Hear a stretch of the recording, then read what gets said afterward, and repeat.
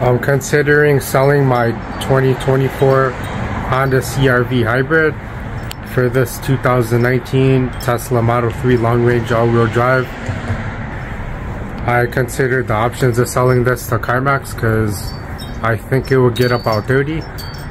It may be better for me just to sell it on my own because I'll get more money. It's going to take a little longer and I still owe $5,000 on it.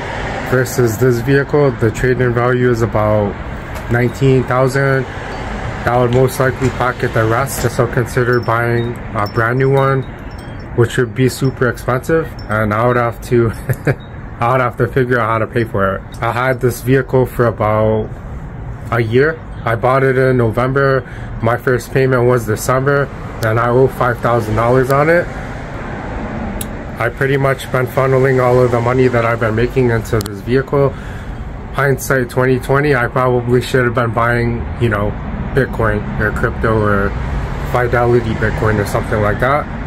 I think one of the other main reasons why I want to get this is because I think I could make a lot of videos and content on it. It reminds me of like a smartphone, iPhone, where people back in the days, more for like educational purposes and experience.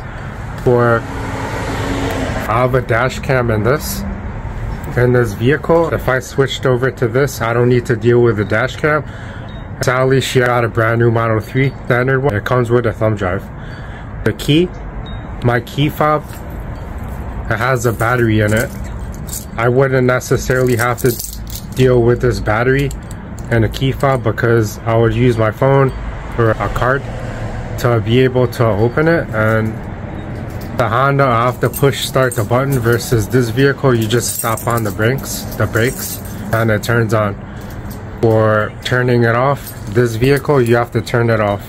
This vehicle you just close the door and then you leave, and that's it. I do like the way this Honda CR-V looks because it's pretty nice. It's spacious. I could haul a lot of things in it. Technically I could car camp in this vehicle. I think the cost of operations is higher. I don't have a house. That's one of the main reasons why I didn't buy a Tesla earlier. I saw this one YouTuber, he's selling these bulky batteries where you plug it in during the daytime. It would be able to charge the car, a third of the battery, with 240 volt. And pretty much overnight I would be able to get 30% of the power, versus if I just use the 12 volt. And also for this, I could supercharge it. It's probably not a good idea because it may or may not be good for the batteries. For the Honda CR-V, I already prepaid for maintenance for that car dock. I'm not sure if I could get money back, if I could possibly transfer it to the new owner when I do sell it. For this Tesla, I was looking up the warranty. It said that it had an 8-year warranty on the powertrain. This is out of the basic warranty because it's past like the 5 or 6 year 50,000 mile mark. I think the battery has about 120 miles until the battery runs out of warranty, or 8 years, whatever comes first. This one, it's pretty similar to, most likely around 8 years. This one's still under warranty because I only have 13,000 miles on it. This one, after 6 years, you have to change the air conditioning. I would have to check out the cabin filter, AC filter on this to see if the filters need to be changed. I'm pretty sure this one, it's coming up on the 15,000 mile mark. Most likely the air filter and the cabin filter would need to be changed out. 5,000 mile oil changes. For gas, the cost of operations is higher for this one. It's heavier. I do like the way the Honda looks over this stuff. And to learn about electric cars, the handle's real good, the performance is real good. As you can see, Tesla has 3 cameras up top. On my car, it only has 1. For the adaptive cruise, I have my dash cam. I would also have to figure out how to hardwire the unit and radar detector into here. I bought a mount. I saw some people mounting it on you know, using a suction cup, or they were using the rear view mirror to mount it, or they would mount it on the screen. There's a lot of options of what I could consider. This vehicle still has the protective paint on it, or it has like a clear wrap just to protect the paint. It has a little wear on the wheels. How's the tread life?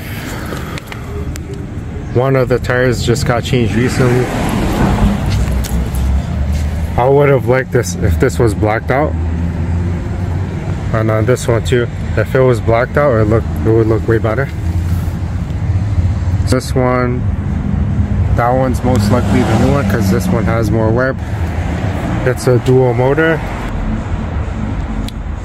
The stronger motor's in the back. It also has tints on the wheels, or tints on the windows. This vehicle, it comes to a stop and it puts on the brakes. When I signal left or right, there's a camera view for me to see versus having a look in the rearview mirror.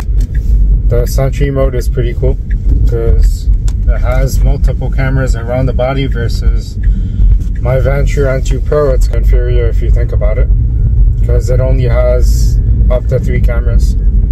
I don't have to install a Venture N2 Pro if I bought a Tesla because it already comes with the equipment and software. It's all built in. It also comes with a bigger screen. When you're backing up, you have a better view. It gives you the distance between you and the car. When I was on autopilot, sometimes it would slow down more than I would like it to. When I shut it off, it kind of jerked the wheel like that. It's kind of strange for it to do that. I think that I would have to learn how to use the system so that I'm not causing the errors. It's better for me to learn how to use it now so that I'm going into the future, better user experience as well. It's still in reverse and my foot isn't on the brakes.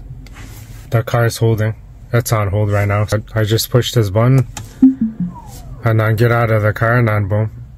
That's it. These are the windows. One down, one push down. My Honda CR-V is a little faster. It's a newer car though. It still works. That's how you get out of the vehicle. I don't even have to turn the vehicle off. I just get out.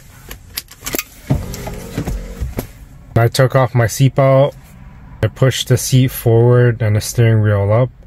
Maybe it's because it's adjusted to the previous owner, current owner. And for my Honda CR-V, when I turn the car off, I have to push the button and then the seat goes back.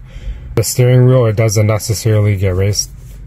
But the seat, it goes back about maybe 4 inches. It's enough room to get out of the car comfortably.